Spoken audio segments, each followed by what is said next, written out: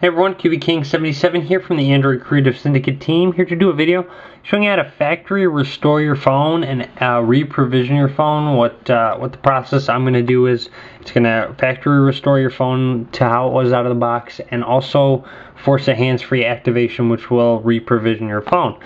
The only reason I would say to do this is if your phone's causing you problems. Any problems, if it's freezing, locking up, rebooting randomly, then I would recommend doing this. The reason why I'm going to do this is because my phone froze a couple times today, and someone told me that doing this is going to help fix that and completely remedy it. So in case you're getting phone freezes, any of that stuff, having issues with your phone, or you just want to do a factory reset and reprovision your phone, then go ahead and follow this. But you will initially need to start and get your MSL code. I'll post a link in the description of the video on how to get your MSL code. I do a video showing you how to do that, so you can just go ahead and watch that and get your MSL code. And once you have your MSL code, go ahead and go to the dialer and just type pound 786 and then pound. And now it says RTN at the top. Just hit reset, and then you're going to need to enter your MSL number. So I'm going to go ahead and enter my MSL number in real quick. 1 second. Don't want you guys to see it. I think it's a sensitive number, so I'm going to go ahead and enter it. Hit OK, and then it says reset the phone to manufacturer's default. It's asking, so just a heads up that this will not wipe any data on your internal storage, basically your SD card. It's not going to wipe anything on your internal SD card. No pictures, no music, anything you put on there, but it will wipe your phone's data, such as apps, contacts, messages, things of that nature. So make sure you back any of those up that you do need before you do this process. So I'm just going to go ahead and hit yes, reset the phone to manufacturer's default. Takes up the screen, still says RTN at the top. Hasn't done anything yet. It says RTN reset success. So it went ahead and powered off my phone, and I'm sure it might go into stock Android recovery and then reflash the stock ROM. Okay, so my phone did reboot. I'm not too sure whether there it goes. It did go into stock Android recovery. As you can see, it says wiping data.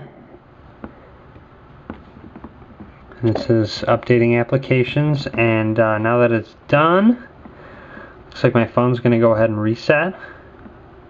Reboot again, and I'm sure once it boots up, I will be back completely stock how I was out of the box. As you can see, stock boot animation. My phone, I should have mentioned, my phone was completely on stock when I did do this. I'm not too sure what would happen if you were rooted and you tried doing this. So do that at your own risk if you do want to do that. But this is for if you are on stock and you're having issues on stock. Alright, now that my phone has booted back up, it should actually run the hands-free activation again.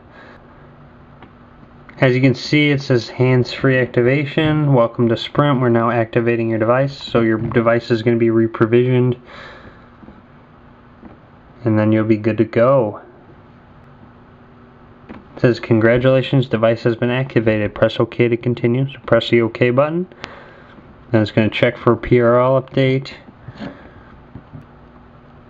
It says PRL has been updated. Press OK to continue. So hit OK. Now it's going to check for a firmware update. It says please wait. It says no firmware update is available. Just hit OK. And now it says device will reboot. Just hit OK. And your phone's going to reboot. And once it's booted back up, then you know your device is completely factory reset and reprovisioned, and you're good to go. So yeah, that's how you factory reset your phone and reprovision it. If you do run into any problems, have any questions, feel free to ask, leave a comment, send me a message. I'll be happy to help you guys out. You can follow me on Twitter at QBKing77. All links are going to be in the description of the video. Feel free to subscribe to me as well for future how-to videos. And as always, thanks for watching. Hope you guys liked the video.